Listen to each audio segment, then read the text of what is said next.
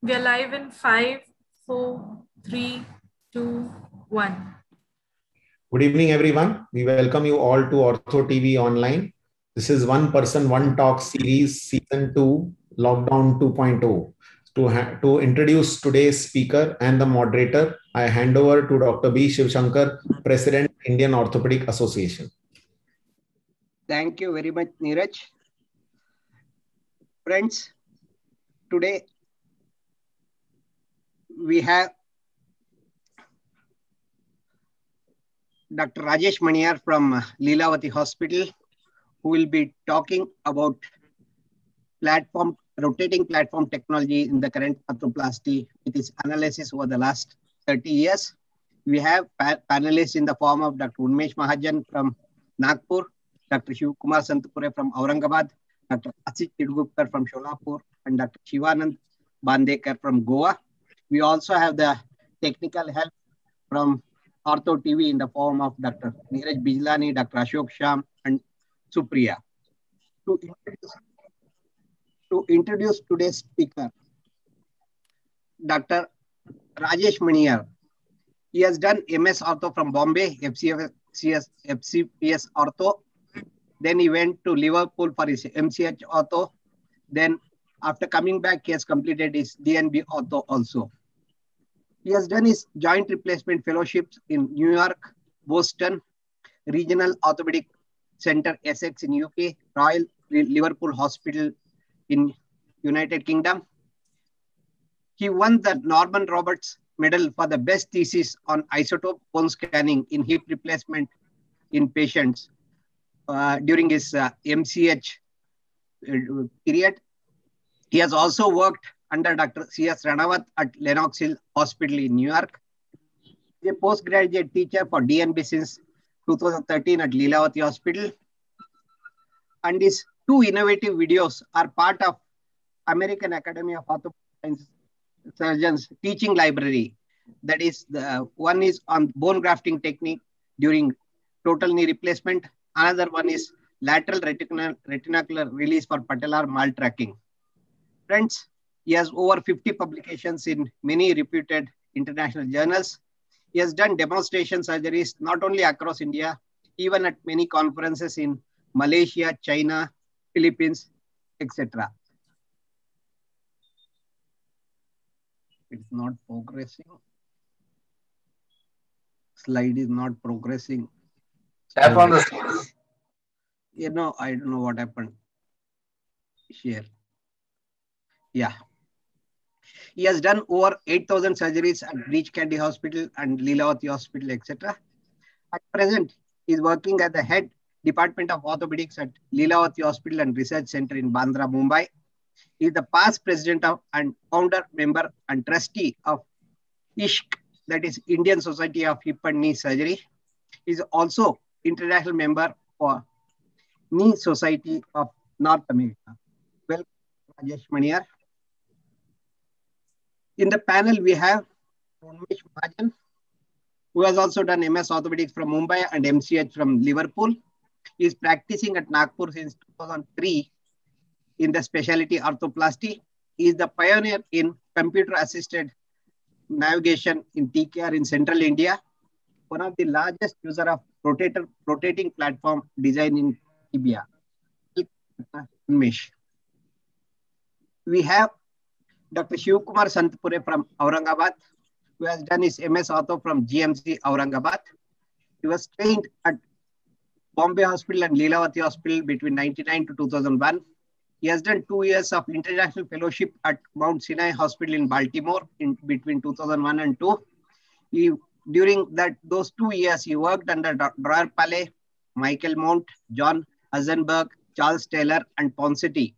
Friends, we all know they're all the leaders in their own respective fields like joint replacement, deformity correction, and pediatric orthopedics. Welcome, Kumar Santpure. He is working at present at Kamala Nayan Bajaj Hospital and Marathwada Medical Research Institute in Aurangabad. And he has recently started in 2013 his own hospital. He has done over 10,000 major orthopedic surgeries, including over 3,000 joints. He Also visits as a consultant at Iraq and Yemen, and he also does surgeries there. The next panelist we have is a young surgeon from Solapur, Asit Chidgupkar. He is working at Solapur for the last 10 years as joint replacement surgeon. He has worked as senior registrar with Dr. Pradeep Bhosle in KM Hospital. He is trained under Dr. Rajgopal at Delhi. He has also done the visiting fellowship at National University Hospital, Singapore, and also Abu Dhabi under Dr. Charles Brown for arthroscopy in 2016. He has also worked as a visiting fellow at Royal Orthopaedic Hospital in Birmingham in 2017 for revision replacements. Friends, he is an expert TCAR surgeon. The confidence can be seen by his own father, an orthopedic surgeon, Dr. Shekhar Chidgupkar, undergoing bilateral TCAR by his son, Dr. Asit Chidgupkar. Dr. Chidgupkar is also a Rotarian. He has visited Rwanda and Gabon on Rotary mission as orthopedic surgeon to carry out surgeries there. Welcome, Dr. Asit. Friends, the last person we have on the panel is Professor Dr. Shivanand Bandekar from Goa. He has also done MS Orthopedics and MCH Orthopedics. He works as the professor and head at the Department of Orthopedic Surgery in Goa Medical College. He is also Dean and Medical President of Goa Medical College. He is Dean Faculty of Medicine, Goa University. He is Dean and Director of Institute of Psychiatry and Human Behavior, that is IPHB in Goa. He is also Director of SOTO, that is State Organ and Tissue Transplant Organization. Bandekar. Friends, you can see my mobile number, WhatsApp mobile number flashing. If you have any question during the talk, you can send me a WhatsApp message. I welcome Dr. Rajesh Maniar, Dr. Unmesh Mahajan, Dr. Shivkumar Santpure, Dr. Asit Chidgupkar, Dr. Shivanand Bandekar, Dr. Neeraj Bijlani, and Dr. Ashok Shyam for today's webinar. And I hand over the mic to Dr. Rajesh Maniar for his talk on rotating platform technology in current orthoplasty with his 30 years of experience. Over to you, sir. Good evening, sir. It is a great honor to be part of the faculty at this series that is going on for more than a year and really been extremely educative and popular. I'm thankful to you for giving me this opportunity, as well as to the OrthoTV organizers, Dr. Bijlani and Dr. Ashok Shyam. I'm also thankful to the my moderators who are all well versed with the mobile bearing, and I would be very happy to have the discussion as we go along. As you mentioned that the talk is going to be 1 hour, half an hour discussion, what I would propose is that I'm going to take you through in last 30 years how I have evolved and what I've thought about the mobile bearings in total knee, that I would break at certain points and then we can have discussion at that point till that part of the topic that is over, and then go ahead with the further presentation, and then maybe stop again at discussions. And of course, yes, any questions welcome at any time. If you raise the hand, we can discuss that. So I think without further this thing, let's just get on. There's lots to understand about mobile bearing. It is a topic which is less understood because less commonly used.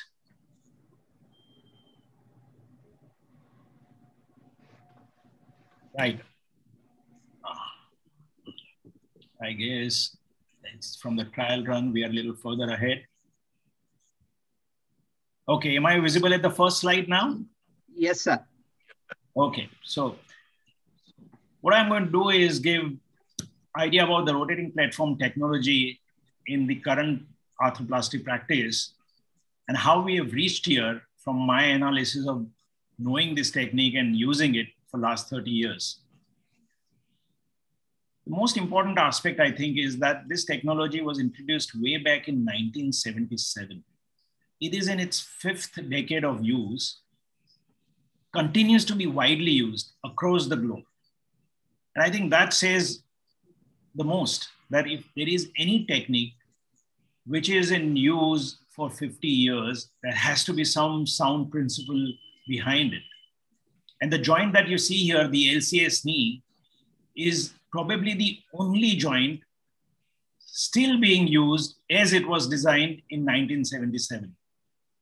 I don't think we have any other joints which has remained in the same design. They've all gone into the generation 1, generation 2, generation 3 and changes.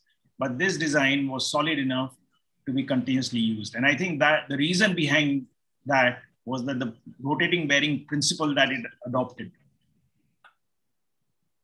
My experience started in 91, 30 years back when I was in UK for 5 years with the LCS knee, because that was the only rotating platform knee available then.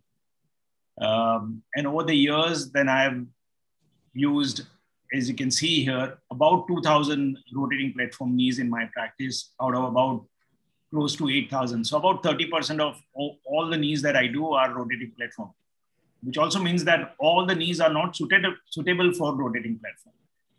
And that's because of a lot of deformities and ligament imbalance that we have. And as we go along, we will understand this.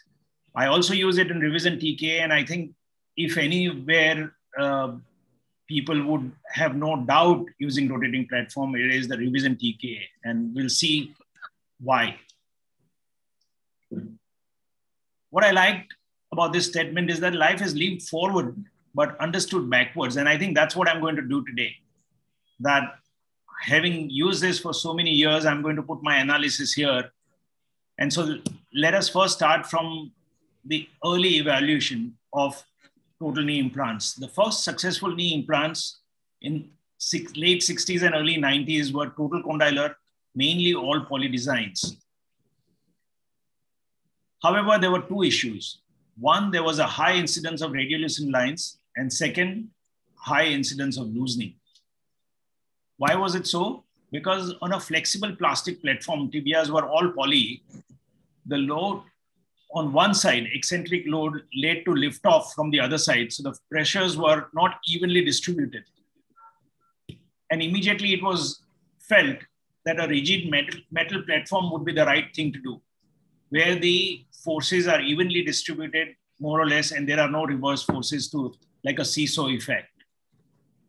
So the next stage of development was to do a metal backing of the tibial component, which progressed in two directions, either to make it monoblock or to make it modular.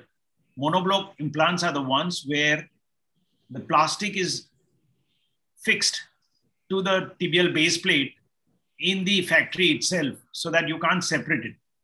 And the modular ones are where the two pieces come separate, like what we use today. Now, the problem with the monoblock design was the manufacturing was a dilemma because of the number of processes that were required. For each tibia, you would need 8 millimeter poly, 10, 12, and there's a limit to how many number of implants they would have to generate. The second problem was the adjustability on the table for surgeon. Many times you would see that after you implanted the tibial base plate, you think that your plastic, maybe instead of 8 millimeter, you want to put a 10 millimeter. Or instead of 10, you probably looks too tight and want to go down. So that adjustability changed if you have a monoblock implant. And therefore it was less favorable. However, many of the monoblock implants were successful, like IB1, some of the total condylar with metal back, and in the recent times, AGC. However, the problem here is the number of implants that were to be made available was difficult for the manufacturers. So the modular design caught up, where the plastics component was separate. It solved the manufacturing problem, but it introduced an extra problem, which was an undersurface wear. Till then, we only considered the wear on the superior surface, that is between femur and plastic, but now there was an undersurface wear as well. So the modular design progressed in two directions: fixed bearing designs, as we use today, most of us, and the second one was the mobile bearing design. So the first mobile bearing design was actually done by Goodfellow and O'Connor's in Oxford. And their unicondylar knee is even today popular and commonly used. Of course, it has gone through a number of generations, but Goodfellow has already also designed a total knee with a mobile bearing. However, that did not become successful. Simultaneously, Beacle and Papas in New Jersey, in USA, designed LCS knee. And again, they designed 3 different types of mobile bearing. They made medial and lateral meniscus. These are meniscal bearing with both the cruciate retaining, then the cruciate sacrificing and the rotating platform, and some of the uni. For them, the joint that became most successful was the rotating platform. They, of course, claimed the better knee kinematics because there was now sharing of load with the surrounding soft tissue. With a fixed bearing, the soft tissues are not loaded. With a mobile bearing, like in a normal knee movement with the meniscus moving in rotation apart from flexion and extension, there is going to be load sharing to the soft tissues and ligaments around. Now, what we need to understand about mobile bearing is that all mobile bearings are not the same. Basically, there are 2 types. One is a unidirectional mobile bearing and second is the multidirectional mobile bearing. And we'll come to that in a while.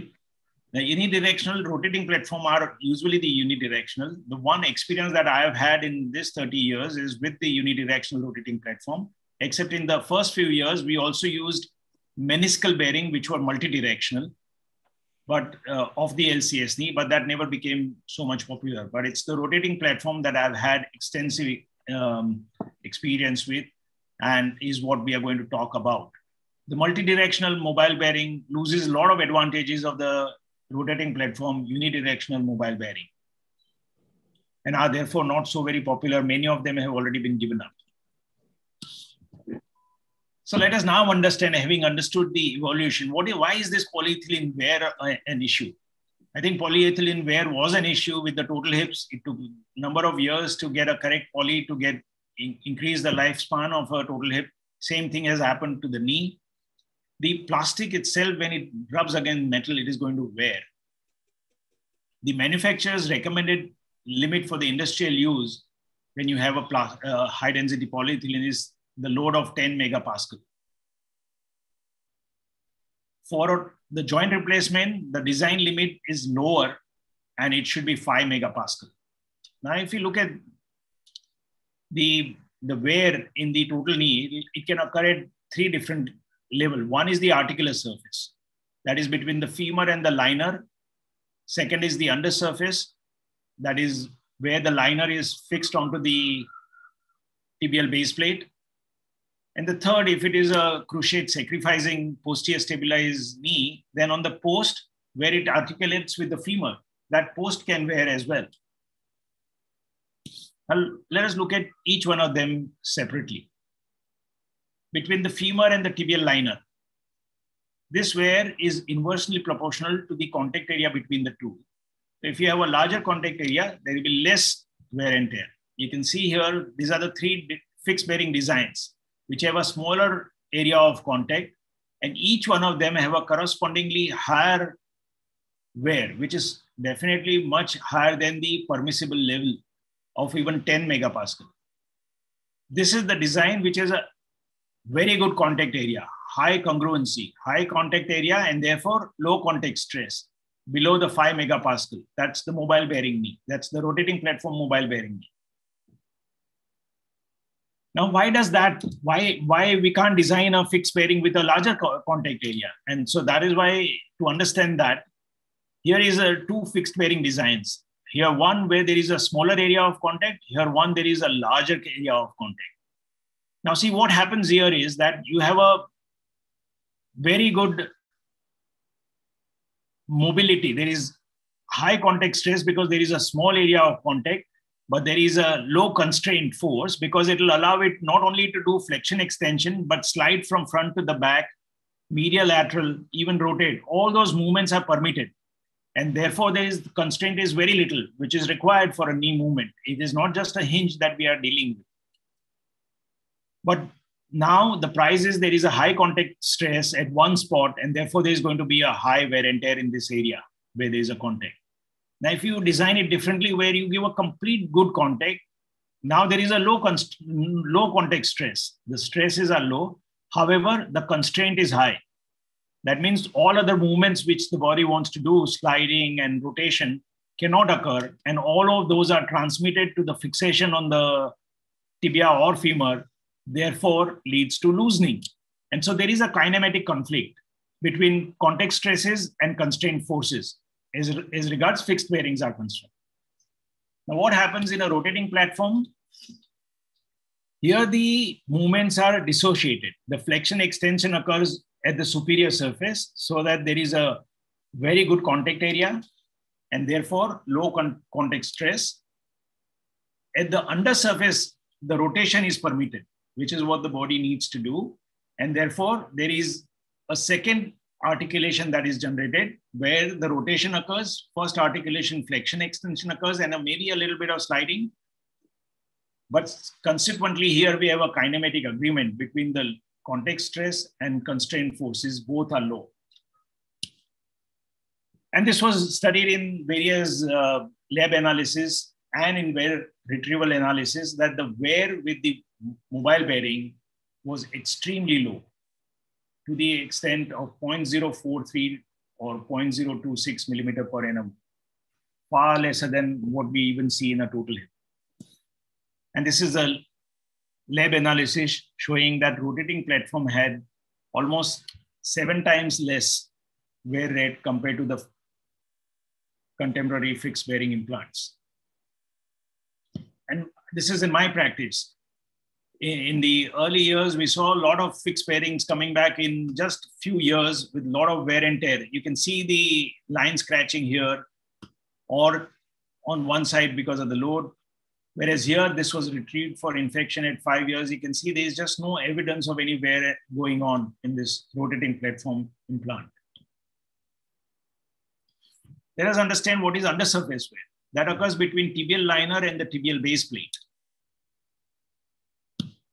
Here is a patient at 7 years, fixed bearing knee, has produced severe osteolysis.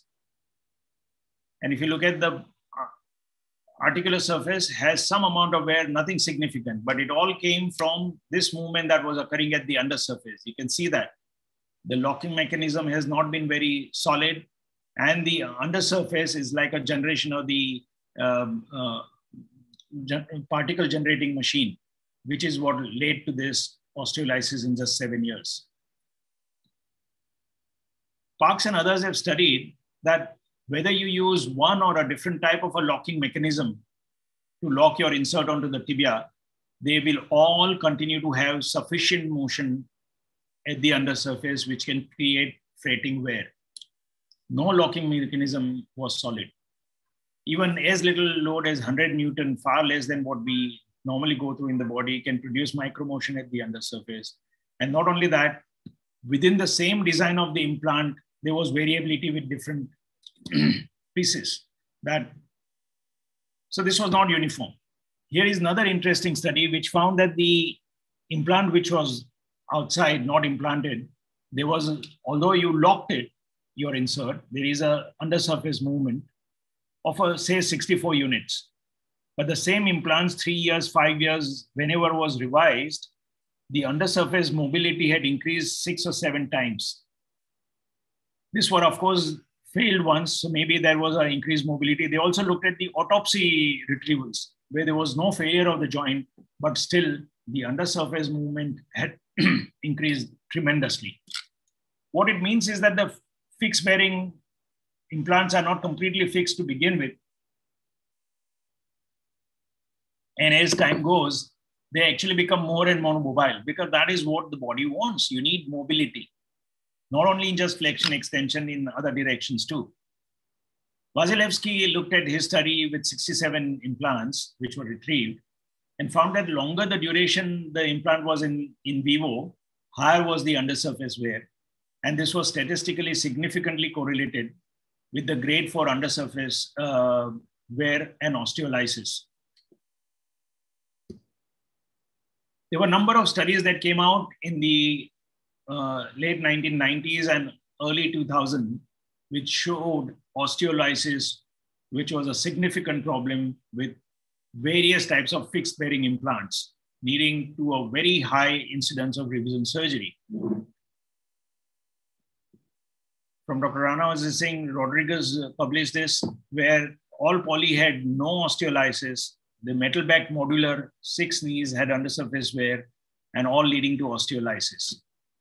Now we would think why this undersurface wear is not a problem with the rotating platform. Now that is because of two reasons.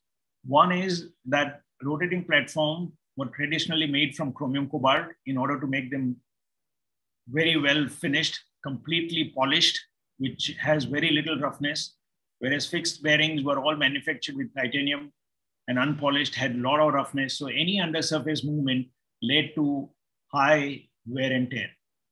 Now that would still continue when you make it into a chromium cobalt. However, the second reason, which is probably today appears to be a more important reason, is that the rotating platform has unidirectional movements at both the surfaces. I'll come to that in a little while. How does the unidirectional and multiple directional movement affect? But basically, in a fixed bearing, all the movements are occurring, flexion, extension, rotations, and sliding occurring at the same level, and therefore leads to extremely high wear and tear. Whereas with rotating platform, only flexion extension is occurring at the top level, and at the undersurface, only rotation is occurring. So these are called unidirectional movement at two surfaces, and they reduce the wear. So overall, with LCS rotating platform, over the 20 years, the survivorship was anywhere between 91 and 100% with all the different studies. Even our study was published with more than 10 years. I'll present that in a minute. But when we look at the incidence of osteolysis, that was extremely small in the LCS rotating platform knees, even at between 12 to 20 years. Compared to fixed bearing, this was extremely small. And thus, the rotating platform started getting attention in the late 1990s because of the lesser articular surface wear, lesser undersurface wear, better kinematics, and excellent long-term results. And this led to development of rotating platform implants because almost every company in that time started making the rotating platform. You can see that the first two were Oxford and LCS in 77 and 78. Then there was a big lull. But in 1990s and even in the early 2000s, almost each and every company wanted to make a rotating platform implant, and a lot of them did. However, they could not replicate what was for LCS because of the patent reason, and most of them failed because they didn't realize that it was the unidirectional rotating platform that worked. So probably none of this are today in market, except a few. But the LCS legacy continued because DePuy was taken over by J&J, and they merged their two philosophies and developed the rotating platform LCS knee into further designs, which I'll talk to you. But first, I'll present to you the LCS experience of mine. I did 55 knees in India. I had done about 51 knees in England before I came here. I kept a strict records for each patient, having come from Dr. Ranawat's institute and from Boston. I kept a very, very close knee society scores and the follow-up and the patient records. So we presented our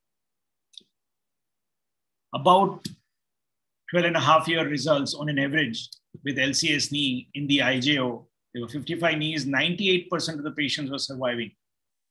There was no osteolysis, and average range of movement was 101 degrees with those implants. The knee scores and function score improved greatly, like any other total knee. Average range of movement was 105, but the range was from 90 to 130. Now, I had selected then only young, active, and heavy because LCS knee is more demanding to put. It does not have a post, and it has a possibility of spinning out from its position. So you really need a very tight ligament balance. But I did it in many of the heavy patients. This is one of them, about 135 kilo patient. This is her at 3.5 years. These are her x-rays at 13 years. These are her x-rays at 20 years. You can see no evidence of osteolysis. Both implants are doing well. In fact, she is today 22 years. I just spoke to her last week. She's in Kenya, 83 now, around 83. And she remains mobile. No complaints with the knee. And I get amazed looking at these knees again and again. These are some of the other Both are now 20 years, but you see their 12 and 13-year X-rays, there is just no evidence of osteolysis or any issue at the interface between the implant and the bone. This young patient, rheumatoid, I had done all 4 joints. This is at 18 years. Her knees remain fine. Another RA patient, again, I have done all her 4 joints. This is at 18 years.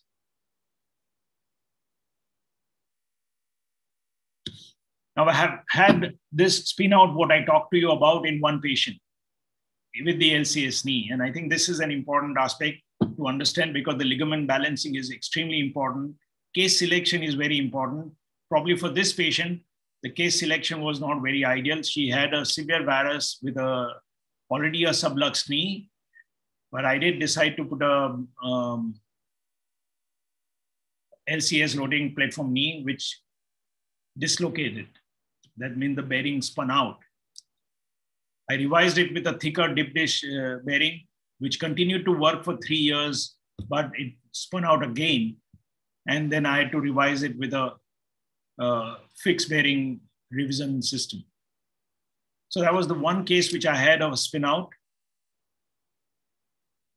But what LCS did for me was better understanding of the knee kinematics. It refined my technique of ligament balancing even for the fixed bearing knees. It gave me confidence in treating younger and heavier patients. And as I said, it improved my technique with fixed bearing. I became much tighter in doing my ligament balancing. But there were some drawbacks. That is why I moved on. The technology was good, but there were 2 issues with the LCS. One was the incidence of spin out. Not very large, in some series more, but as you understand, then it becomes smaller, but still existed.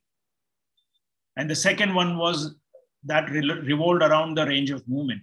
The range of movement at the best was about 100, 105, 110 on an average, which certainly is less than what we would like today. And the range of movement was less because the technique was so exacting. Your flexion balance really needed to be tight in order to prevent the dislocation of the bearing. And therefore, so that was the price that you paid with the LCS rotating platform design. But the good thing happened that it evolved, and DePuy merging with Johnson & Johnson designed this prosthesis into a posterior stabilized rotating platform knee. And I'm going to take a few minutes to explain what is this merging and what this posterior stabilized rotating platform knee did. So what was done was that the LCS knee, which looked like this, like a total condylar type, there was no post. It was a posterior cruciate sacrificing knee. You had to sacrifice both the cruciates. However, there was no post to stabilize. It was just the design of the articulation that would give the stability. And therefore, it had an incidence where the plastic can spin out if your flexion balance, particularly medial lateral balance, is not good. Not in extension, in flexion, it would spin out. It was evolved into a posterior stabilized with a post in between, which would give you that additional stability. And how did this merging came about? The LCS-RP knee, which was in use for 2 or 3 decades from 77 to 90s, the IB1, total condylar metal back, PFC, and all they were also posterior stabilized fixed bearing designs were in use for 2 and 3 decades. The differences, both were PCL sacrificing designs, but the differences were this. LCS allowed the bearing mobility, whereas the fixed bearing did not allow the bearing mobility, but had a post and cam mechanism. And let us see what is good and bad of both. Both these prostheses had an excellent survivorship. If you look at the literature, both had more than 90% survivorship in different hands. So what was realized was good for each component and bad for each component in terms of wear issues, in terms of range of movement achieved, in terms of the kinematics, in terms of the bearing spin out. So let us look at each one of them. The LCS-RP was better in terms of articular surface wear because of the unidirectional movement that I'm talking about here. At the undersurface, there is a rotational movement. At the upper surface, there is a one direction movement. Whereas the fixed bearing knees had all the movements occurring at one level with a small contact area, and therefore articular surface wear was high. In terms of undersurface, again, LCS had a very good track record because of the polished undersurface, no locking mechanism, 100% contact between the two surfaces. And for the fixed bearing, that was not the so. The post wear was not an issue with the LCSRP because there was no post, but post and cam was a very major issue with the fixed bearing knees. And I'll show you some slides in regards to that. So this is from Seth Greenwald study. You can see in the full extension in a fixed bearing knee, there is a small area of contact. The post is here, but as your knee rotates, even 5 or 10 degrees, which happens in the gait cycle and in various activities that we do, there is a contact on the post and there is a pressure which leads to the wear of the post. And this you can see in one of the retrieval in one of my patients. This was a fixed bearing knee, which I revised at 11 years for the locking mechanism failing at 11 years. And you can see that the amount of post that has worn out is predicted by Dr. Greenwald. Also, if you look at these studies from Dr. Rick Comistek, Doug Dennis and others, they've looked at the PSRP knee over the years and found that the bearing primarily rotates between the tibia rather than between the femoral and the component. And therefore, femur and the plastic rotates together, and therefore there is no post impingement or wear that occurs on the post. Now, what was good about the fixed bearing was that the range of movement was better. Because of the post, there was a directed movement, and there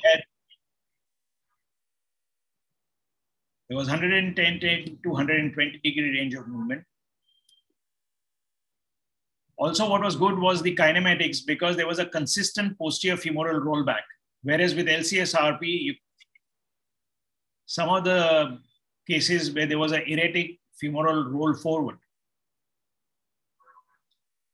And that is again shown by Doug Dennis and Comistek that if you have a posterior stabilized component, it is the only component which can give you consistent posterior femoral rollback.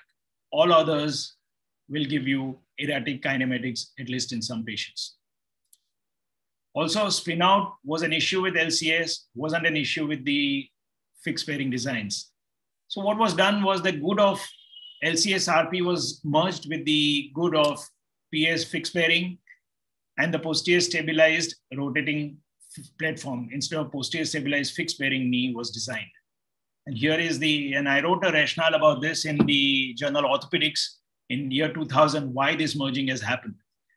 And so now this PSRP knee was introduced in USA in year 2000 and in India in 2001. And I started using from 2001. And in the first 2 years between September 2001 and December 2003, of the 478 total knees that I did, 133, I used PSRP knees. So all the consecutive 133, first 133 knee of PSRP, I've been following it up. The single surgeon series, same technique, cemented patellar resurfacing was done for all. And we started a prospective collection of data then, preoperatively 3 month, 1 year, 5 year, 10 year, 15, 20. In collecting cases, range of movement, outcome questionnaire, and radiographs. And Kaplan-Meier survival analysis was done as an endpoint of revision or need for revision surgery. First, I'll show you some patient. Here is a bilateral TK just at 6 weeks. You can see a great outcome in terms of mobility, range of movement. Bilateral patient, of course, by then I had started using CAS. These are again some bilateral patients. And so first report we produced was a 5-year review of the 118 patients with 133 knee. 3 had died and 11 were lost to follow-up. We looked at 104 patients with 118 knees. A lot of these lost to follow-up patients were from out of India and we just couldn't trace them. All Indian patients were really traced. And so we published that report in Journal of Arthroplasty with 100% survivorship, no spin out, no evidence of osteolysis, average knee flexion of 120 degrees, much better than LCS knee. Now the range up to 155. 34% of the patient had more than 130-degree flexion, and 67% of the patient could sit cross-legged. And these are some of the patients I showed you earlier. Bilateral TKI at 13 years, again with the rotating platform technology, you can see the pristine joints at that length of time. Here is another gentleman, extremely active with both sides PSRP knees. Even now at 84, he remains very active.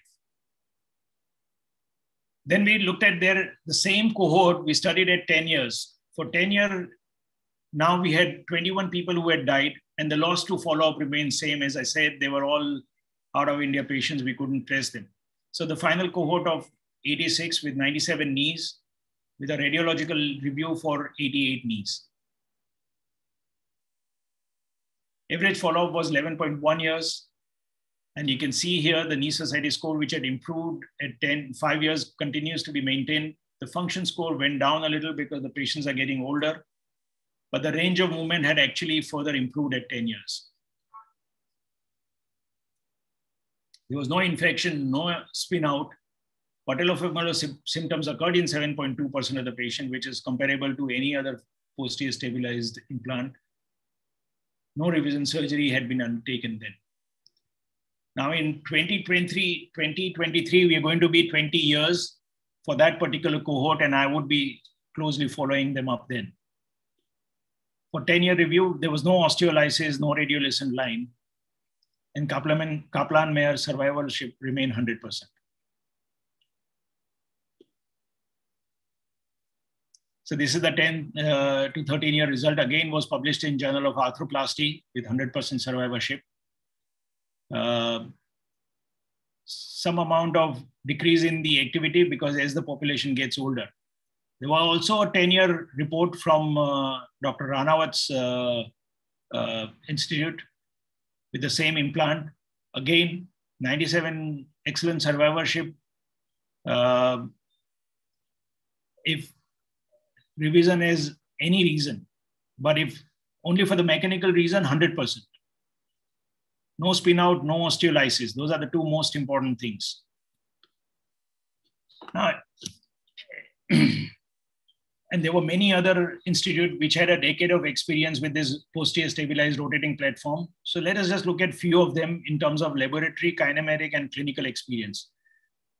One of the most important lab analysis was this, that the same implant PFC Sigma fixed bearing had higher wear rate compared to the RP in the laboratory. You can see 4 times higher wear rate. Same implant, same plastic, same design of femur, except the mobility of the plastic allowed.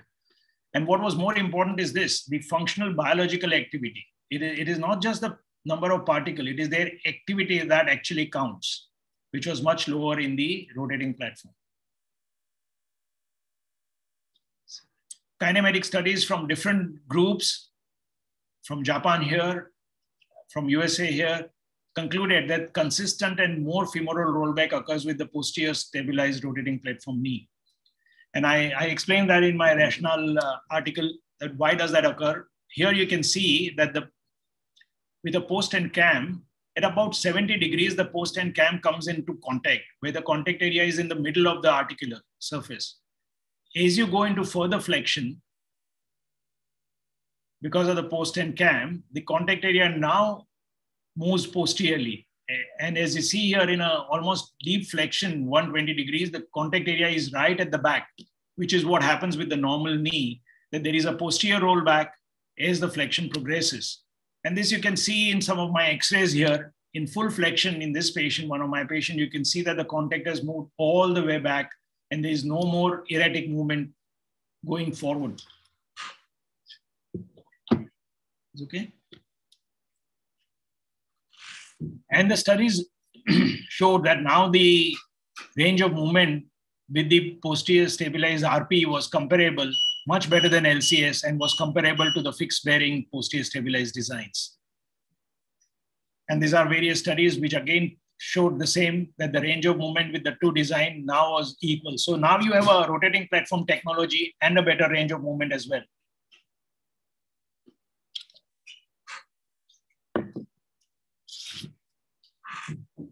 These are some of the other studies which showed the same, that the RP and the fixed bearing posterior stabilized design had the same range of movement which was really an improvement over the LCS.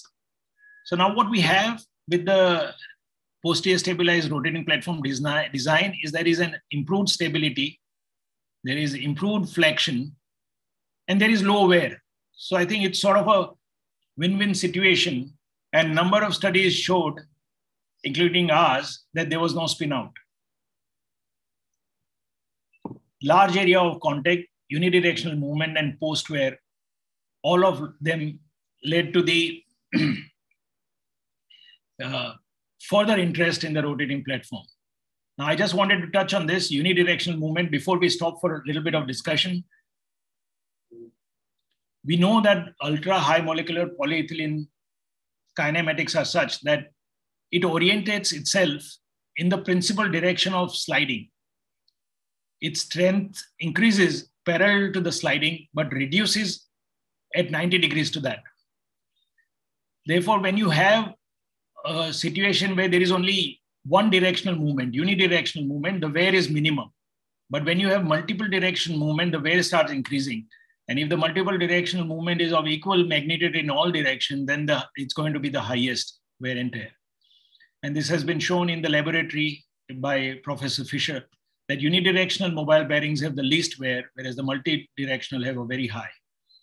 And this is an important consideration, that allowing rotation is vital to reduce the wear, but it should be allowed in the unidirectional, because there are mobile bearings and mobile bearings. Like this one, this is a design where instead of a post going into the metal like that and allowing the rotation, there's a projection on the metal up, and the plastic not only rotates, it slides in front and transversely.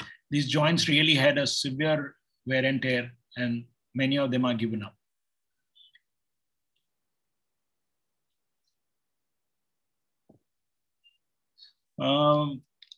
Maybe I can go a little further and then stop, and we can have a little discussion.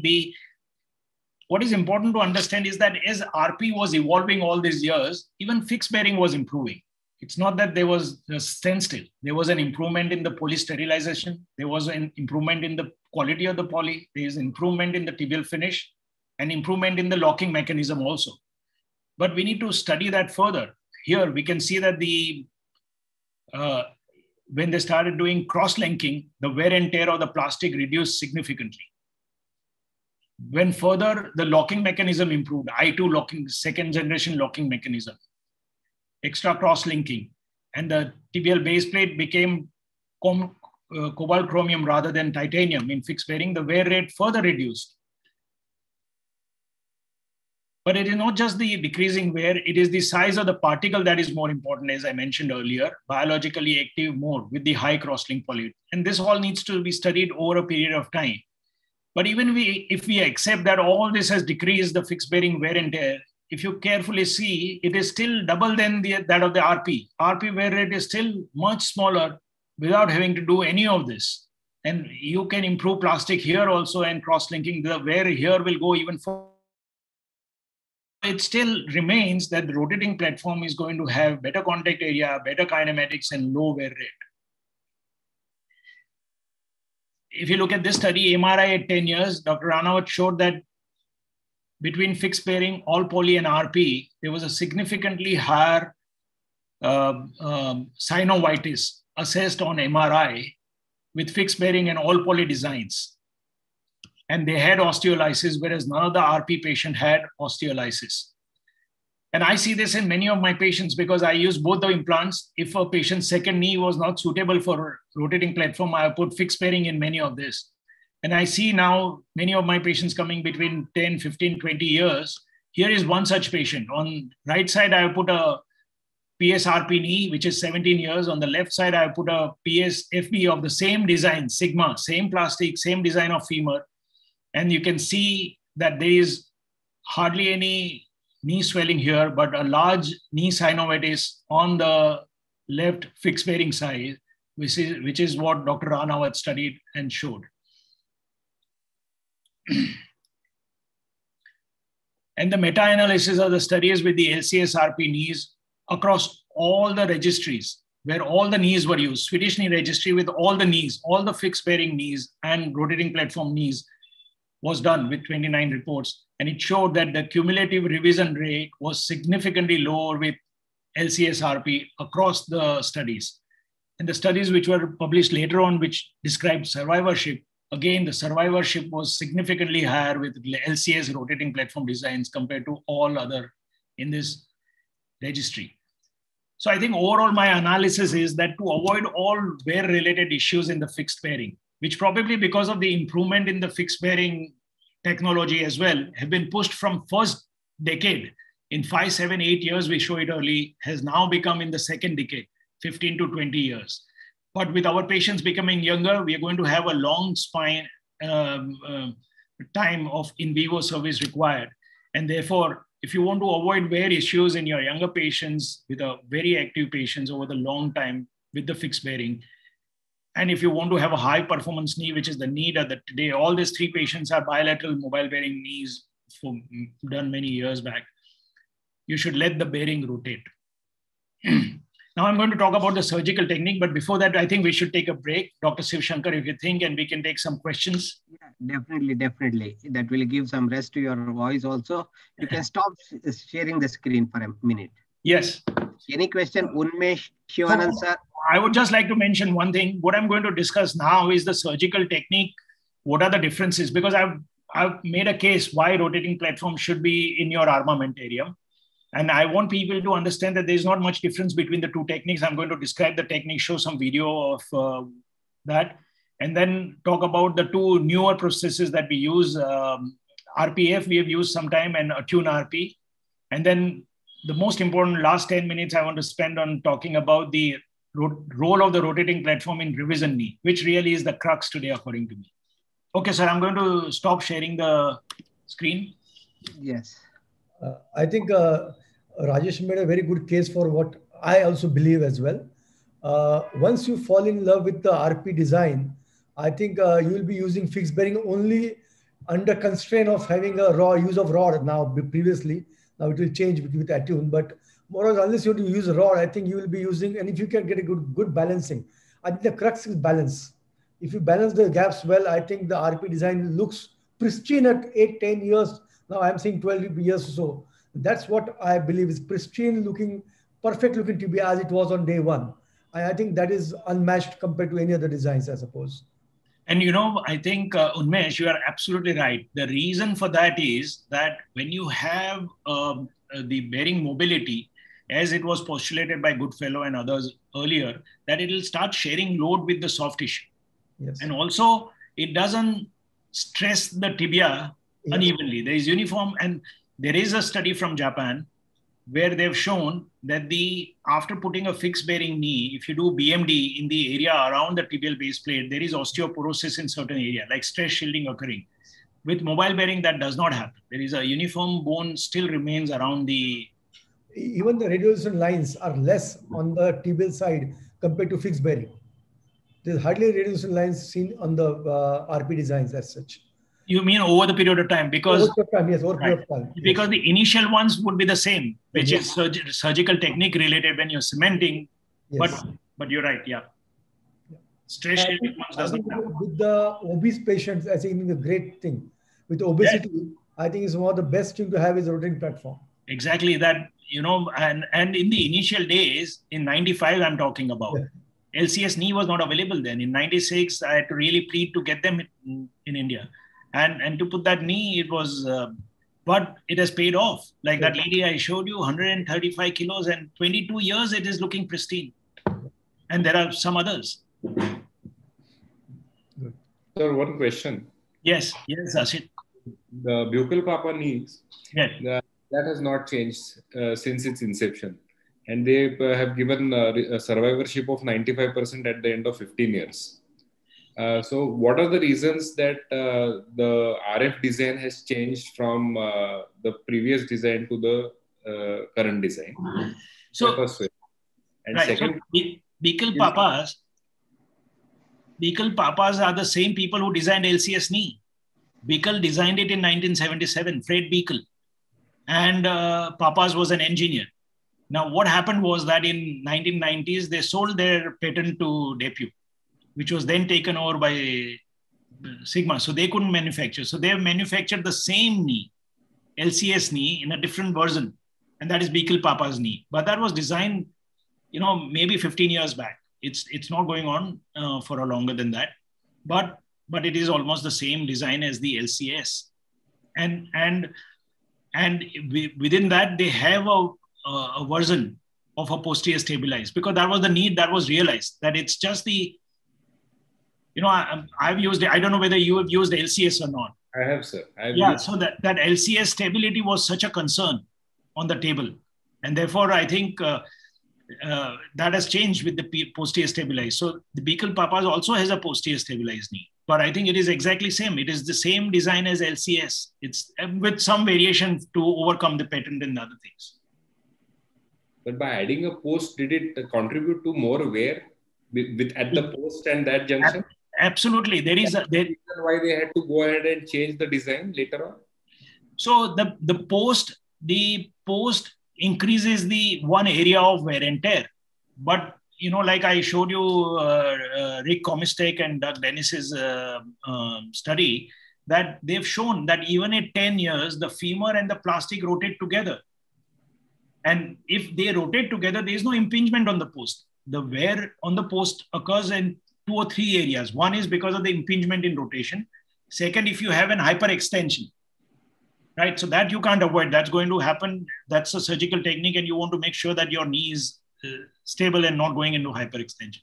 But the rotational wear in a mobile bearing does not occur. However, what happened was that people started making the post fat enough to avoid even varus valgus, and then the wear and tear can occur. I quite don't remember why they had to change it for whatever reason. I have not used Beacle Papa's knees because I've been using this one, which I'm very happy with. And it's the actually original LCS design. So I think the post has given more advantage than the shadow. Posterior stabilized.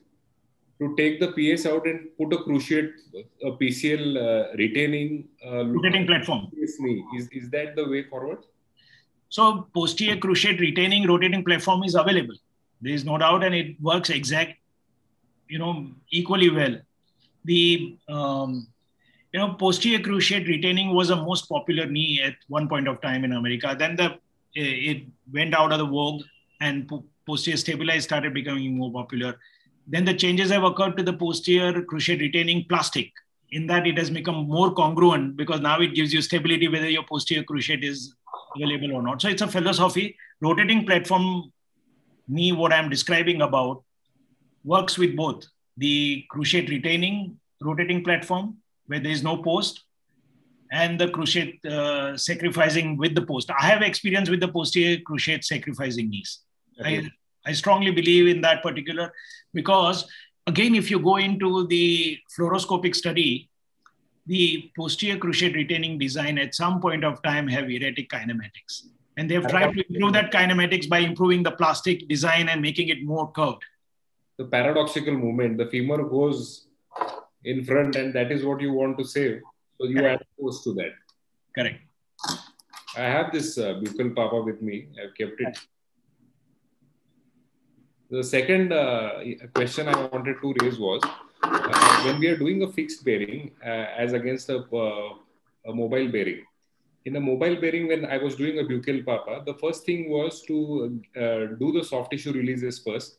And once the tibia is resected, then there is no scope for soft tissue releases, because if you do the releases after the resection is done, there is a high chance that it will become unstable. So whatever releases have to be done, that those releases have to be done before the cuts are taken. That's right. So that's what happened with LCS knee, that you do releases first.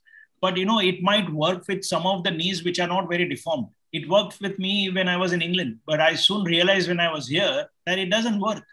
And if you look at, most of us will have a philosophy today that we would go on doing releases during the operation, remove the osteophytes, remove the posterior osteophyte, release the posterior capsule. We will not touch the MCL till the last moment. And you don't want to do it, because if you do it at the beginning and suddenly now you find that you're over-released. And so I think that is the reason. You're right. You are absolutely right. They will not allow that. And it might work with a very, very less deformed and stable knees, but it doesn't work with our deformed knees. Fractional release is the word. You do fraction-wise release as you require it. And the more you use navigation, I think you also agree, the less release you require, because you require less rotation, you understand more of rotation part and everything. So you do less release as you do without a navigation. So it's a fractional release, which is important stepwise. You can't do on day one, step one, all release. I think you can be in a trouble with a bad varus knees, with a depression, posterior depression, all those things. They will open up like anything in the posterior aspect. So, exactly, yes. Okay, Dr. Bandekar, you have any question? Or Dr. Shivkumar? Dr. Rajesh, congrats for such a wonderful presentation. Yeah, my question is, do you do patellar resurfacing in your all RP knees? And do you really allow them to go so much on flexion mode, that is squatting and all is allowed after your RP is done? So first question, the patellar resurfacing, I do it for all the patients. Almost 100%. Maybe one or two I have not replaced, but otherwise I replace all the patellas. That is controversial, and I think I'm okay, but I do all. The second is allowing them the movement. I think if your patient is going to achieve that sort of a movement, then he's going to use it. You can't stop them from using it. But I do everything that I can to get them maximum range of movement with flexion stability. See, there are two things here. If you make your flexion gap loose, you will get a very good range of movement, but that's not a stable knee, particularly in activities like getting up from the chair, going up and down the steps, or slightly turning. So I like to maintain my flexion balance. And with rotating platform, you really need to be very good. Not as much as LCS with PSRP, but still you need to be a good flexion stability. So if you maintain that, and you know what is very surprising, and again, Dr. Ranawat taught me that with a post and cam, if you have a legs flexion gap, you actually get less movement. If you keep a good contact between the post and cam by keeping that flexion tighter, no, I'm not saying tighter than the extension, but relatively tighter, it engages and it guides your movement. The post and cam guides your movement to and so I let them do it. And I don't think there is a worry about the wear and tear, because the contact area is good, one. And the second is, there is a study from Belgium which looked at the contact pressures. As you go into flexion, thigh touches the calf, and a lot of the loads are transmitted there and doesn't go to the knee at all, except for the squatting type. But actual true squatting for the Indian style toilet, not many people want to do it. And it's mainly they want to sit on the floor, cross leg, or do some of the yoga poses. And most of your patients must be young and active, no? So they normally demand this squatting after RP knees. So what do you advise them? Oh, I would let them do it. But the Indian style, I uniformly tell them that that's not a very good idea to do. That you must change. Because that somebody, you have to do it day in and day out. And I don't think it's something that can be changed. Did you get any case of patellar clunk in your series? Yes. And that is why that 7.2%. What was the treatment for it? Arthroscopic debridement, if it is significant. There are a lot of people who would have some crepitus but not much pain, and over the time they get better.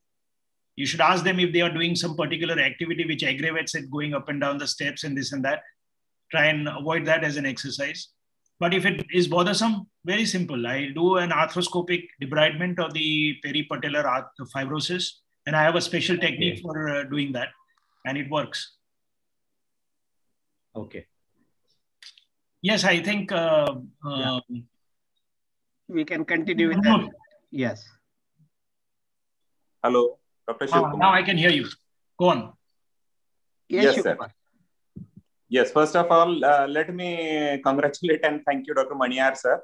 Thank you, because I started my journey. I assisted, my first knee was with Dr. Maniar at Lilavati, way back in 1999, almost 22 years back. Exactly. And, yes, and we miss you, and we remember your being there. Thank you, sir. Thank you. And now a few questions, sir. Yes. So the slope, what happens to the slope, the tibial cut? So I'll ask 2-3 questions and then you can answer them together, sir. Okay. So normally we would, in a fixed bearing knee, we would give 3 to 5 degrees of slope. So, but when we do a rotating platform, it has to be neutral. We cannot give a slope. So does this does this decrease the flexion, less slope? Okay. That is one question, less slope. Then in between, few years back, Johnson & Johnson, DePuy first came up with RPF. DePuy came up with RPF. Then they started promoting RP. And then they came up with PS 150. So this was all maybe 8-10 years back. And suddenly, none of the company guys, now they don't talk about this RP, RPF, RPF, and PS 150. So what is it, sir? They one day they start promoting something and suddenly after a few years, they just disappear or they don't talk about this. So what is it, sir? And why they are not promoting these good implants? Okay. So that's it, sir.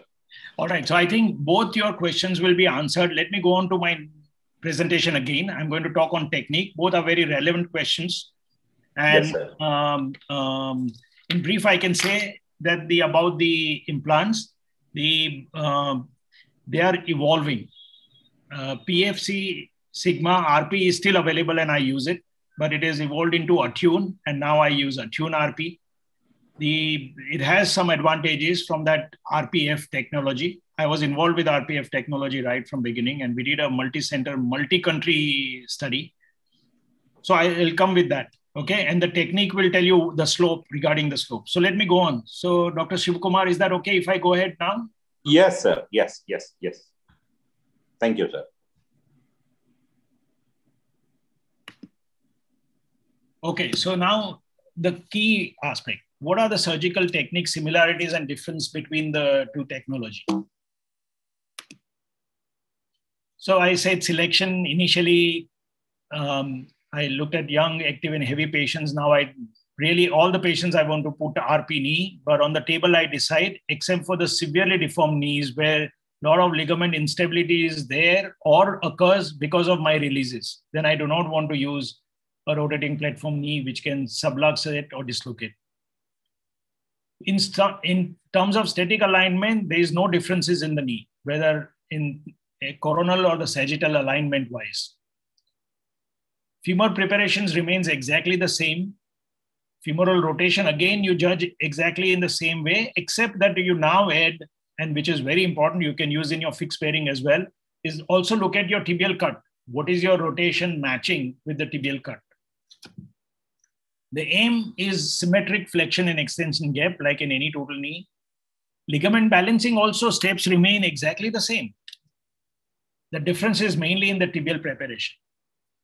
Tibial cut is always made first. Even for fixed pairing, if I use a fixed pairing knee, I do tibial cut first. LCS needed a slope of 7 to 10 degrees, which was significant. And it was an attempt to maintain the patient's natural slope. Whereas the PFC Sigma RP, 0 to 5 degree, what actually is recommended 0 to 2 degrees, but I keep 3 degrees of slope. And that is because the slope is, if you go into Shivkumar, if you go into a reverse slope situation, then you're going to have decreased range of movement. And if you're using a conventional technique, you will never realize whether from 0 you've gone to -1 or -2. I use navigation and therefore I can be very accurate. I go at about 3 degrees because if you are less, you're going to jeopardize your flexion movement. And therefore I make no change in my fixed bearing, PFC Sigma or PFC Sigma RP. I give 3 degrees of uniform slope using computer navigation to my tibia. Rotation of the tibia now can be different. It can be matched to the tibial anatomy. With fixed pairing, we try and match the post or the femoral rotation with the tibia. Here you don't, because the liner can rotate 10 degrees on either side. So aim is to prevent poly overhang. The flexion balance is crucial. Poly must match the femoral size. I used to initial cases do sequential cementing when I did RP. Today I don't. For many years now, I cement all of them together. Now it is intraoperative decision for me whether I'm going to put fixed bearing or mobile bearing. It's never a pre-op decision. I keep both the implants ready and all the instrumentation ready, and how I decide, I'll show you here. After I have made a femoral complete preparation, tibial preparation, I put the tibial base plate with the fixed bearing and judge the patient's rotation, the stability in extension and in flexion. In flexion, mainly the rotational stability, and then decide. Now in that particular patient, stability was good, so I put a mobile bearing base plate, try that. And then if it was not good, I would put a fixed bearing knee. This is a fixed bearing preparation. So I'll show you some case example. Here are two cases looking very similar preoperatively. You can't decide that this one is going to have mobile bearing, this one is not. I'll show you both of them. One had mobile and one did not. This is the case one, where on table, after at that stage of trialing, I can see that my extension balancing is good. But what is crucial is the flexion. Again, flexion balance is also good. And if you see rotation, now I see rotational balance in flexion. Again, you can see the rotation occurring at the undersurface, and it is very good stability, even in rotation. So this is the patient where I have decided to go ahead and put the rotating platform knee. Here is the post-op X-ray. Now the second case, which looked almost similar amount of varus, and here is the extension after my complete cuts and balancing whatever I needed. 1 millimeter opening on either side in extension.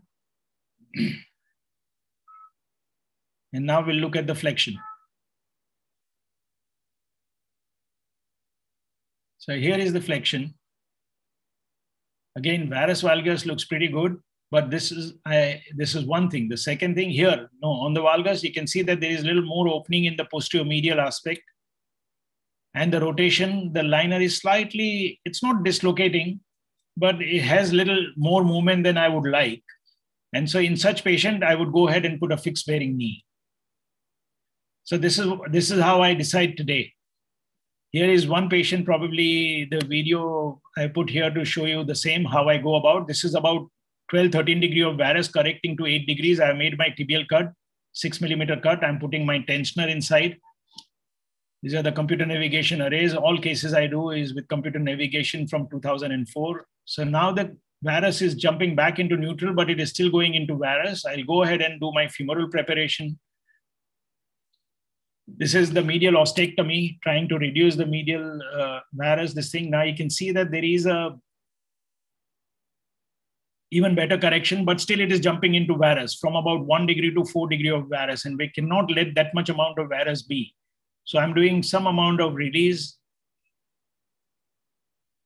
And I go stepwise, as Unmesh was saying, that you titrate your release. It is better, but still it is jumping into about 2 or 3 degree of varus, and I have decided to release a few more fibers. And so now the lateral is about 2 millimeters, medial is maybe 1 or 2 millimeters, and you can see that now I'm going into valgus. I'm opening into valgus from about 2 degree of varus to 2 degree of valgus. So that's a good stability for me. And this is in extension, this is in flexion. Of course, I had done this with trialing as well, and therefore I used the rotating platform knee. So, right, now coming to this. So in summary about the technique, I think it is similar. You just need to be more careful about the balancing that you do. And once you start doing it, it becomes a habit. Even for a fixed bearing, you would be careful. Now, for the development of the high flex design, it happened because there was a sudden demand around 2000 that people wanted a high flexion activity. And all the knees we had did allow high flexion, but we thought it was not safe because the area of contact was very little. So the RPF was designed over PFC sigma RP. And a couple of early studies showed a better range of movement. These are some of my patients. This patient was a yoga teacher doing all with the RPF knee. all sorts of different poses, and some other patients. And we published the results of RPF knee at 2 to 6 years in Journal of Arthroplasty. Again, these were the first group of patients, 53 knees and this was an international cohort study, but I'm presenting here only my 53 cases in Journal of Arthroplasty. 100% survivorship at that short period of time, and 81% of the patient could sit cross-legged, 53% could sit on floor, 21% could squat. Patellofemoral symptoms was low. And we've followed up this cohort at 10 to 14 years, and current year, it is only last week that we've read the proof with Indian Journal of Arthroplasty. The same cohort, we've reported again 100% survivorship. No osteolysis, no spin out, but the number of people doing that activity has gone significantly down. That's because the average age of patient now is 79.6 years, and that's a pretty old group of patient now. They were 10 years back, they were able to do much more activity, much lesser now, but their knee range of movement actually has increased to 134 degrees compared to the earlier report. However, what is important and why, and this is the reason why your question that they're not coming out, why those joints are going away, is because of this, that over the 10 years, we realized that whether you have RPF knee or RP, you have an equal range of movement. It did not happen that the RPF knee produced better range of movement. Both of them together had a better range of movement than LCS. And this is one of the study I published in Orthopaedics looking at the range of movement for all the three groups. They were done at different period of time, but we did a lot of statistical analysis to adjust. And the conclusion was that RPF had an equal range of movement as RP, but definitely better than LCS knees. And there were other studies which showed the same thing as well, that the range of movement with RP or RPF, when you adjust the pre-op range of movement, was no different. So this is the reason why RPF, what RPF did extra was that it increased the posterior condyle by removing extra bone. And that was felt that was not needed, and therefore that design went out of vogue and developed into PS 150, where the posterior bone removed was less. And if you see the newer design, Attune RP, it has adopted that. It has removed less number of bone, but the posterior condyle has a better contact area. And therefore, I think PS 150 has evolved into a better knee. And I think that is why probably it is not available today. I never used PS 150. I did PS RP, then RPF, and now Attune RP. And so this is the Attune RP I have been using from 2014 onwards. There are overall 209 knees I've done RP. Overall Attune I've done are much more with fixed pairing as well. A lot of them have finished 1 year, and few have finished even 5 years. And these are the results. The 1 year, now these are the new knee society scores, so it comes in a different way. It is out of 250. So 101 score improved to 191, and objective knee score and subjective knee scores improved significantly as well. And that was even better at 5 years. The flexion, 126 pre-op improved to 133, and at 5 years remains the same. The satisfaction from the surgery, significantly good, which improves over a period of time. And here are a few case examples. The varus knees, this is at 5 and 6 years from Attune RP. Good function, normal gait pattern. This is another patient, 1 year, 5 years, again looking pristine joints. This is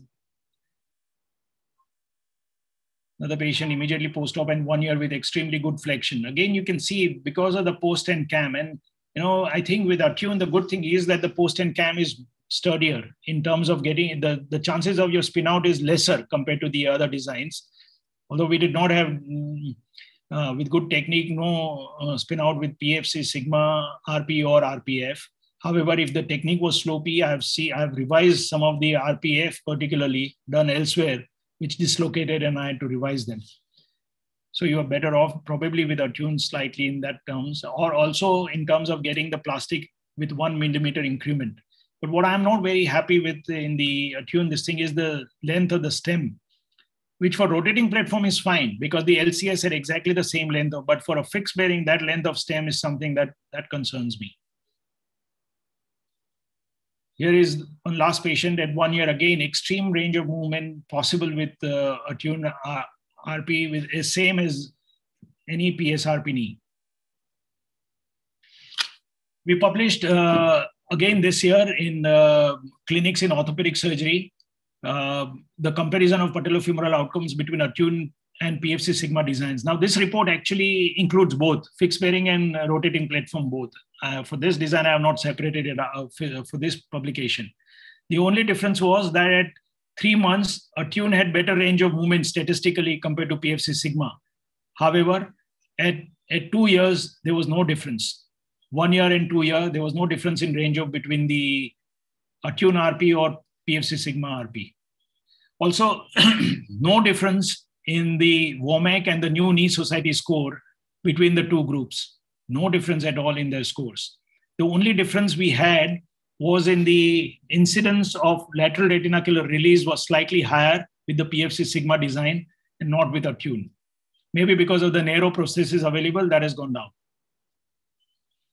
So this is here, Unmesh, your question that, the question that are the other companies make the rotating platform? I think Asit, you asked that. So the 3 common ones which I have used and are still one of the major bulk in the world is the Debut Johnson & Johnson LCS, PFC Sigma RP and attune RP. But there are other companies which are making the rotating platform, Beacle Papas and LPS Flex, and there are a few French companies, but none is as widely used as the other ones. What I really want to now talk about in next 10 minutes, is about the revision TKA. My use of revision, 80% of my revisions are mobile bearing revisions. And I've done about 100 cases of revision TKA using mobile bearings. So I'm just going to switch the talk, share the screen with a different talk. Give me a minute.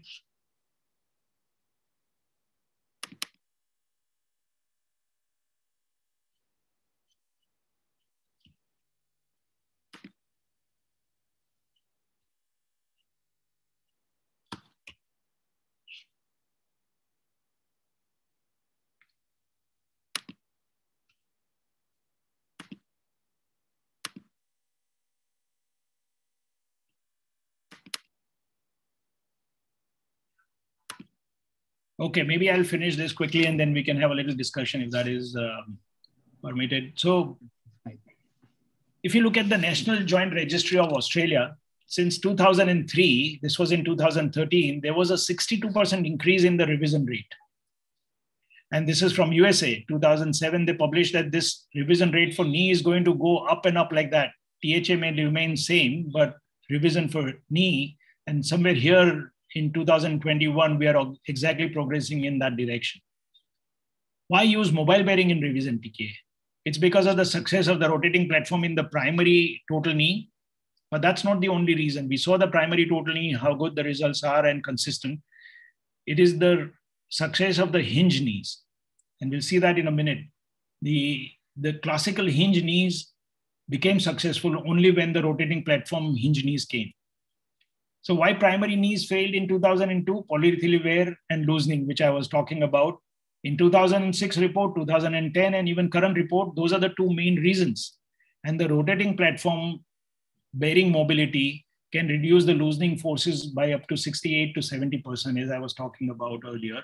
And loosening is very rare with rotating platform knee. Now, if you look at the rotating hinges, these are the 2nd generation hinges, which had a very low failure rate. If you look at the fixed hinges, which were the 1st generation, there was an extremely high failure rate at a very short duration because all the forces of rotation and sliding, etc., were being transmitted to the fixation. This study from Faris Haddad showed that the scores, whether you use posterior stabilized, condylar constrained, or a rotating hinge, the scores remained uniform. So they had a very good scores. In fact, the range of movement was also equal, if anything, slightly better with the hinges. But the most important thing that the patients who had the rotating hinge were the most satisfied patients. So I think the rotating platform success in both two categories made people think of using it in revision TKA. But that's not the only thing. You need to really also look at other aspects, and that is the outcome of fixed bearing revision knees, which was the common revision knee which was being used in terms of the incidence of the re-revision and reason for the re-revision. And if you look at the, again, Australian registry in 2013, the re-revision rate was 15% in just 5 years. That's staggering. And at 10 years, it was close to 20%, more than 20%. And that's not just Australian registry. You look this across the world, Korea, from South America, Europe, everywhere, the similar re-revision rates. That means it is very high. And what was the reason for re-revision with this fixed bearing revisions? Mainly aseptic loosening. Now, why does that occur? Because the post and cam engages itself. See here, if you see in a fixed bearing, there is a post and cap engages here, and that transmits the forces down to the tibial fixation. And constantly the tibial fixation is being loaded with the forces that are occurring here. So if you look at this, the same, not only the varus valgus, it's the rotational forces which are now being transmitted to the stem, which is a cause of loosening that occurs. So if you see in a revision situation where you have a stem and all the forces which are being transmitted on the post or the rotation are slowly causing the loosening of the stem.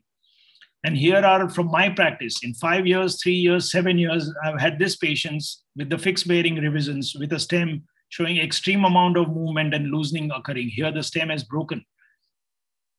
Here the stem is cutting through on the tibia. So there is a stem loosening occurring because of that. What happens in a rotating platform revision? Here, the rotating tibia is rotating along with the plastic, and therefore there are no forces transmitted to the fixation, and therefore fixation can go on for a longer this thing.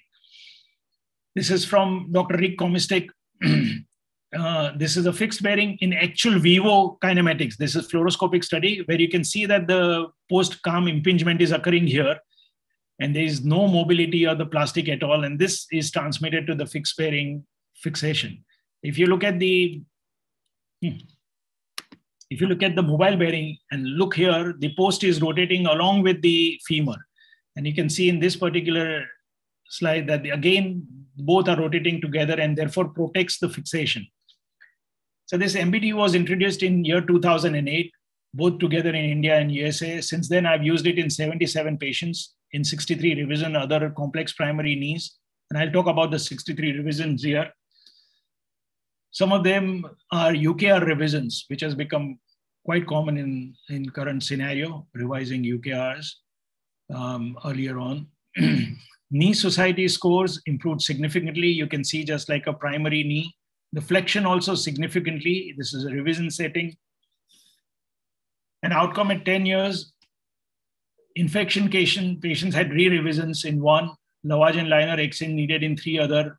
Both group had 1 patient died, but there was no patient of re-revision or lavage or any other thing that was needed for aseptic loosening cases. In the index case was infection, the higher chance of something going wrong. Aseptic loosening, nothing.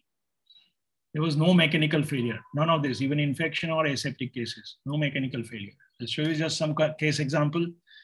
UKR at 2 years revised, severe lateral compartment arthritis. I use navigation even for all UKRs. This is a mobile bearing, standard mobile bearing, not even TC3 mobile bearing revision. This is at 10 years. Patient remains extremely active, and only thing that the UKR had left behind a patella baja and her knee range of movement is limited to about 100 degrees, but functional. This gentleman with infection at 6 months in both primary fixed bearing knees. I revised both together. These are the spacers, and this is at 1 year after having revised both with the mobile bearing MBT revisions. And patient, a doctor himself, remains extremely active, completely unaided all his activity. He's currently 5 years since the surgery. This patient, extremely heavy supracondylar fracture, which was fixed, failed. Bilateral double plating also failed because of infection. I did a 2-stage revision with a mobile bearing knee. She is very heavy, but continues to remain extremely functional and active. And some of these revision knees, I'm so confident that they'll go on definitely much longer than their primary knees. This is one of the patients who I had operated in 2001. She was only 53 in a fixed bearing knee. And in just 9 years, she had osteolysis and loosened. You can see that the tibia, how much amount of osteolysis. She was an extremely active lady. I revised it with a rotating platform knee in 2009 with the sleeves. And here at 10 years, she remains pristine and equally active even now. So some of the more complicated cases also with multiple revisions which had failed elsewhere with infection. This is when she came to me with a crack on the medial condyle, lateral condyle already disappeared, and I've done a distal femur replacement. When you use a distal femur replacement, again, the one you use here is a rotating platform hinge. She remains extremely active. This is at 2 years. Even a patient like this who had knee failed, revised, fracture, fixed, which got infected, failed. And that is when she came to me. I did a 2-stage complete replacement of femur with a cemented spacer, hip and knee as well, and then revised it with a total hip above and a rotating platform, total knee below with a complete total femur replacement. And she remains, even with such a situation where she was asked to have an amputation, she remains at least active with her Alzheimer and other issues. So the rotating platform technology, I think, even in a revision setting, because of the unidirectional movement, it reduces the wear. It reduces wear even on the post, and both of them together protects the fixation, and therefore loosening does not occur even in a revision situation. I've been using it for more than 11 years with excellent results, no mechanical failure, and with excellent range of movement in some of my patients, even in this 3rd or 4th revision setting. Well, I think I will stop here and probably take some questions. If you're Dr. Shivkumar, you think we have time for that? Yeah, we can take questions. I think Unmesh has already unmuted himself. Yes, go ahead, Unmesh. You can stop sharing, Rajesh. Yes. Yeah. It's not a question. It's like I also replace all my patellas because what we use now with Attune also. I always use replace all my patellas just to avoid any trouble in future. So Dr. Bandekar was asking about patella replacement. So all RP design I still use, including Attune, I use patella replacement of all my patients. I do the same. However, I think the need for replacing patella is probably slightly less different with femoral designs, and Attune has a better femoral design than PFC Sigma in terms of patella replacement. Yes. And I think a lot of people I know who did patella replacement with earlier design are probably not replacing it now. However, I think that if you do replace patella, you have that much little bit extra advantage in terms of some function and the anterior knee pain. Yeah. Dr. Rajesh, wonderful skills of surgery.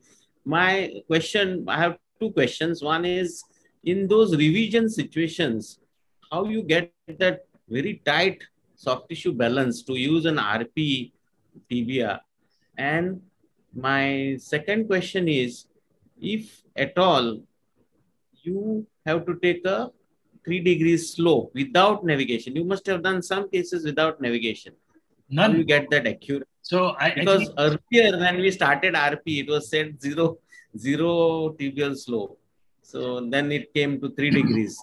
Does it really matter that we have to be very accurate on tibial slope?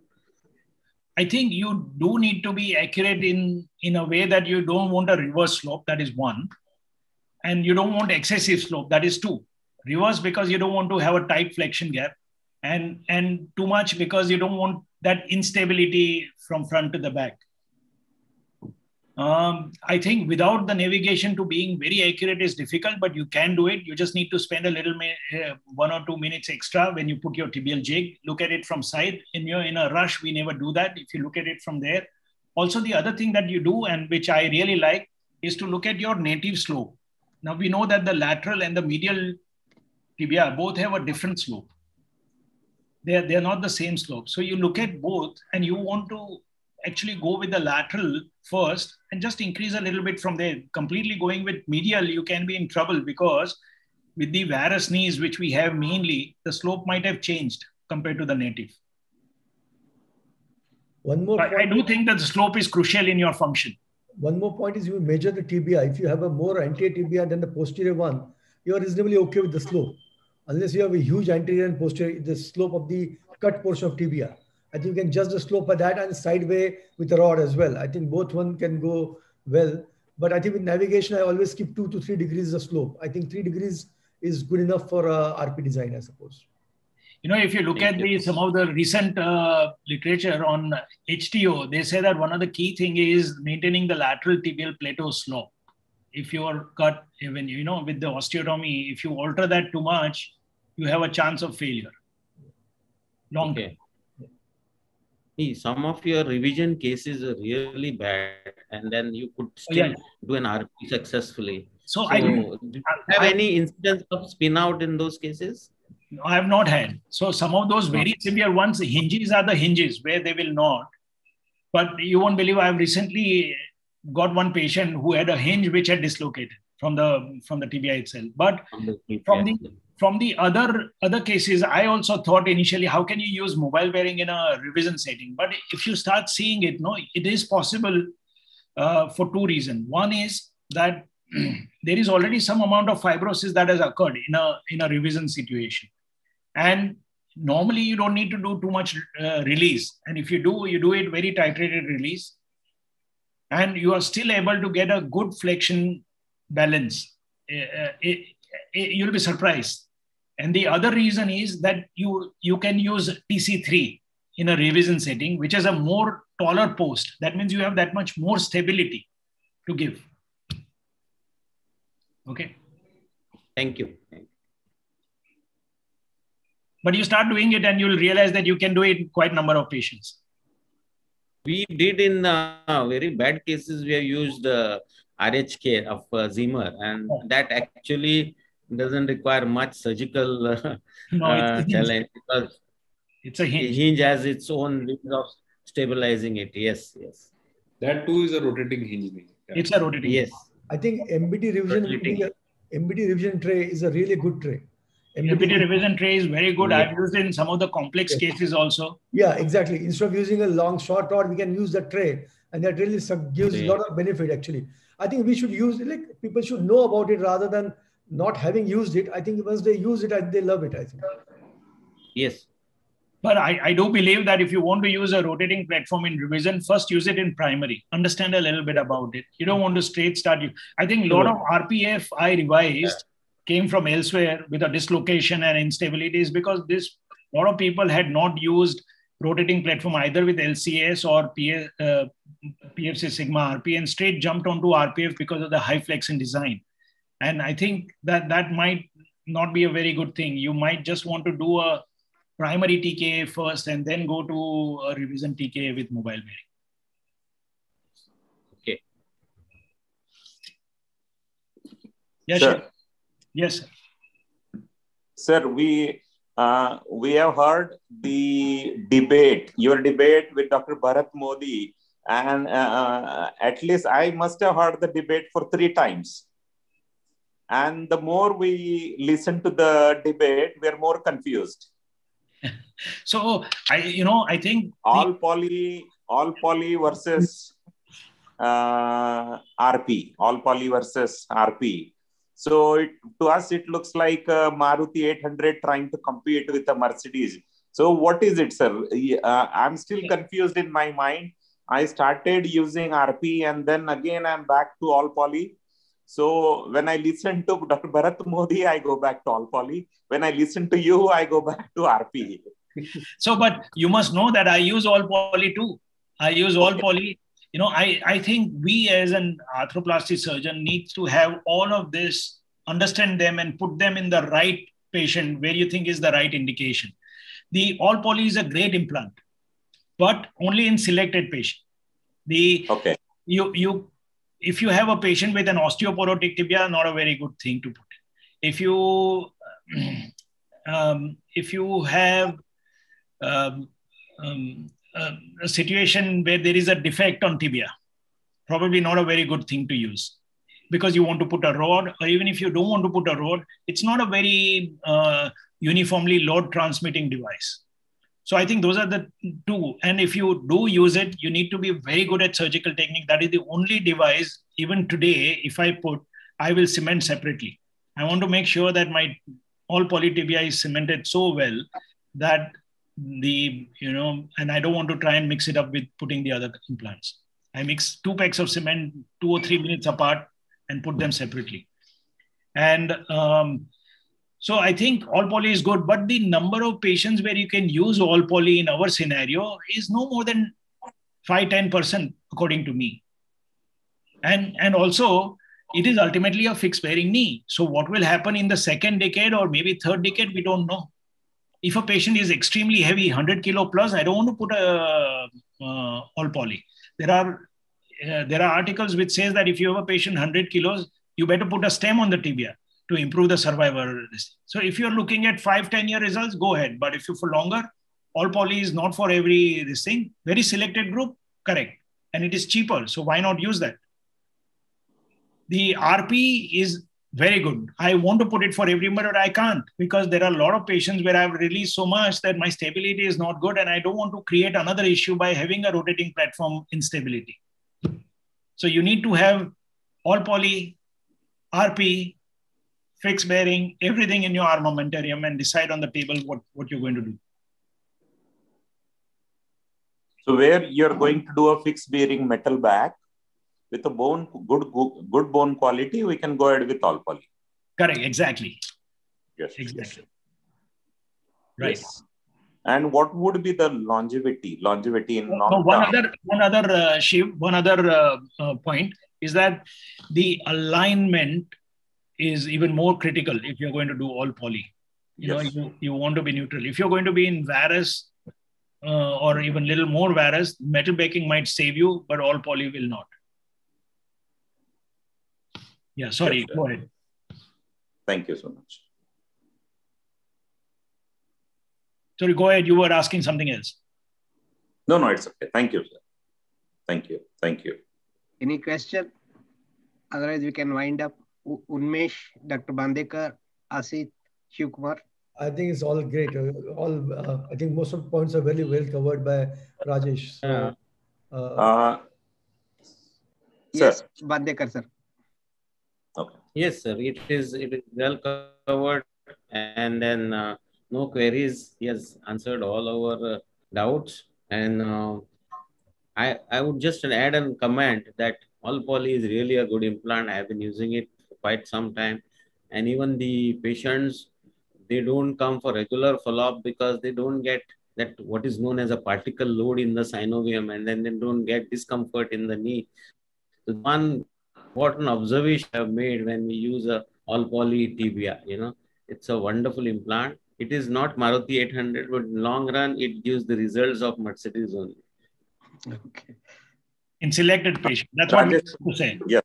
Rajesh, sir. I think with time, we should get an all poly even in attune. I'm sure it will come. All poly is a good implant. Yes. I don't know whether you answered this question. Yeah. Why the company is not promoting nowadays? I think you answered it, but I missed the question. Okay. So the company not promoting.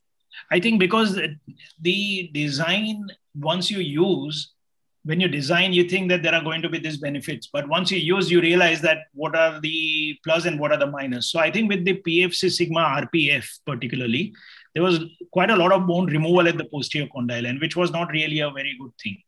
The other thing which was not very good for me from PFC Sigma RPF is because the femur design was completely different. You couldn't switch on the table between fixed bearing and mobile bearing, which was not very good. So I think it went out of the, and as Dr. Ranawat always said, that the marketplace will decide, what is good and what is bad. So I think that went out of the, but the good part of the design that you need to increase the posterior condyle area of contact was taken from that design into the newer, like PS 150. Again, PS 150, I did not like much because the femur again was different. And you should have the same technology for fixed bearing and mobile bearing and should be able to do it right on the table at the last minute. So again, the good part was taken in Attune RP. I think Attune has been designed after a lot of innovations. jury is out because it has to withstand the test of time. But the RP design, I'm quite happy with, and I've been using it. And I think, so all those positive things have gone into this design, and therefore I would think those designs have gone out of. I don't know whether PS150 is available or not, but PFC Sigma RP is still available if you wanted to use. Only whenever I use RP, I use Attune now. And fixed pairing, I still continue to use PFC Sigma fixed pairing and Attune fixed pairing both. As I told you, that stem length does worry me, because it has, at some point of time in the design evolution, people wanted to do a smaller incision, and so the tibial stem length was reduced so that it can be put through a minimal incision.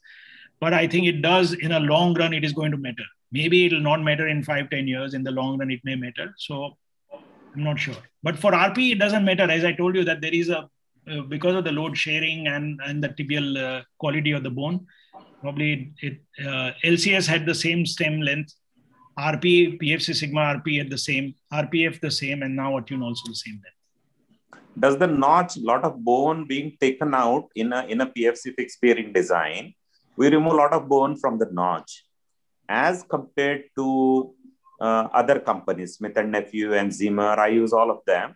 But does that worry you? A small medial condyle, small Indian female, you're left with a very small especially on the anteromedial side, there is hardly any bone once you cut the notch.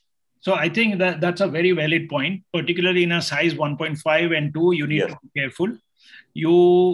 But I still use Sigma, because all you need to do is you take a few minutes when you can adjust your femoral component a little here and there if the need be. And when you're making a cut, you ensure that you don't take out more than what you need. But I still use, even in 1.5 and 2, the posterior stabilized ones. And Sigma I've used in number of patients. I don't think it matters in the long run, as long as you don't overcut weaken your medial condyle. But I'm sure you must have done hundreds of Smith & Nephew joints. I did a lot of Genesis 1. Actually, I started off in 95 with Genesis 1, and I have done some of the Legion and other ones, Oxenium and others. But they don't remove anterior posterior full, but they medial lateral, they remove even more. So I think any posterior stabilized component is going to remove that bone. And at the beginning, you'll get worried but in the actual, it has not worked out.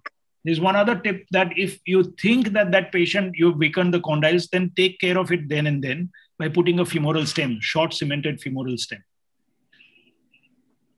I might be doing that for 0.1% of my patient. This only looking at the notch, anteroposterior notch, of late I shifted to this other brands just to preserve. I thought they are more bone conserving on the bone.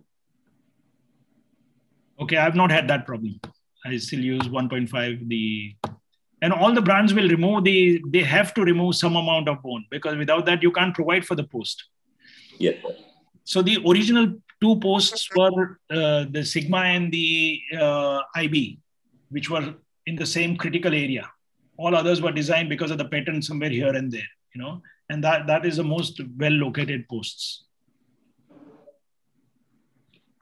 I think there are no more questions.